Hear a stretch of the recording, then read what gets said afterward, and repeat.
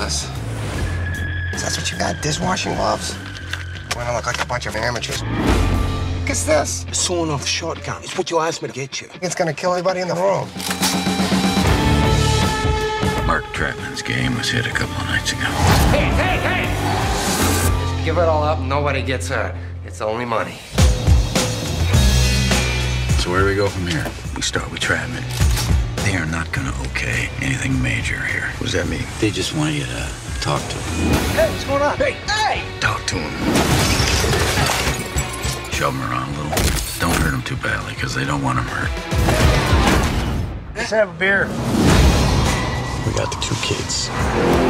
One of them starts bragging about how he just knocked over this guy's game for $100K. I don't know what it is with these guys. They can't keep their mouth shut about nothing. Goes up like a bonfire. I love it. So who's gonna do it, you? I need Mickey for that one. New York Mickey? So what, you want me to do a double? I can handle it. I don't know if they'll spring for two guys. It's a two-man job. I come in here every day. I know. Look, I don't know you. Very few guys know me. You're in a position very few guys ever get in. You have choices. Look, I don't know if I can do this. You made a mistake, and you gotta make things right.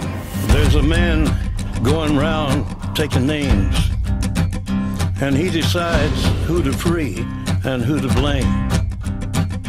You ever killed anyone? They cry, they plead, they call for their mothers. And the man comes around. I like to kill them softly, from a distance. You come up here to do something, remember? I don't take orders from you.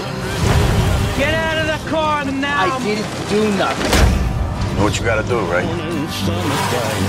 You know, this is a business of relationships. Don't make me less. When the man comes around. I'm living in America, and in America, you're on your own.